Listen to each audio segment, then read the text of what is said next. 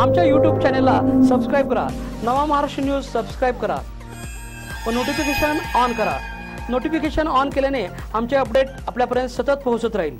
जत तालुक्यातील एकुंडी येथे गावठाण व गुड्डोडगी वस्ती अशा 2 जिल्हा परिषद मराठी शाळा आहेत। या दोन्ही शाळेमध्ये 1ली ते 7वी पर्यंत वर्ग असून शाळेमध्ये 3 शिक्षकांची कमतरता आहे।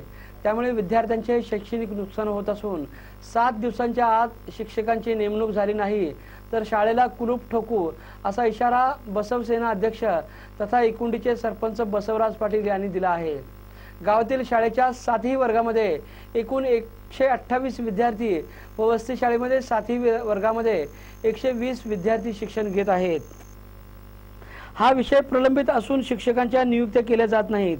जिल्हा परिषद अध्यक्ष, मुख्य कार्यकारी अधिकारी, शिक्षण सभापती, शिक्षण अधिकारी यांनी या विषयाला प्राधान्य देण्याची गरज आहे।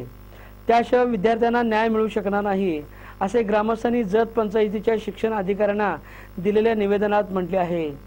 जतहून नजीरभाई चट्टरकी होत आहे, त्यामुळे खासगी शिक्षणाकडे मुलांना पाठवल्याशिवाय पर्याय राहिलेला नाही। म्हणून जिल्हा परिषद शाळेच्या खात्यानं, शिक्षण खात्यानं लवकरात लवकर प्रत्येक शाळेत शिक्षक द्यावे, अन्यथा आम्हाला आंदोलन केल्याशिवाय पर्याय राहणार नाही आणि सर्व पालकांमधून नाराजी व्यक्त होत आहे।